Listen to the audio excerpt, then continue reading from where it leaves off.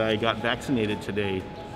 I was able to go and see the operation. I wanted to make sure that many seniors were able to get vaccinated and see how the process was. And I'm very proud and pleased with the public health and National Guard operation up here, the University of Guam.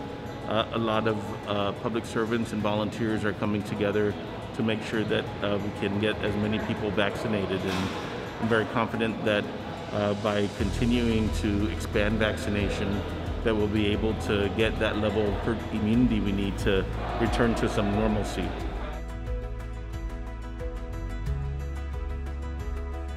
Well, I want to say that, of course, choosing to get vaccinated, it's a choice.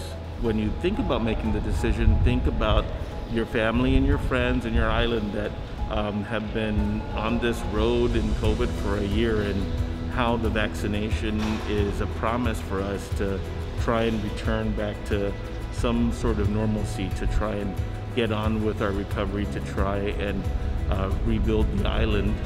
Getting vaccinated is the right thing to do.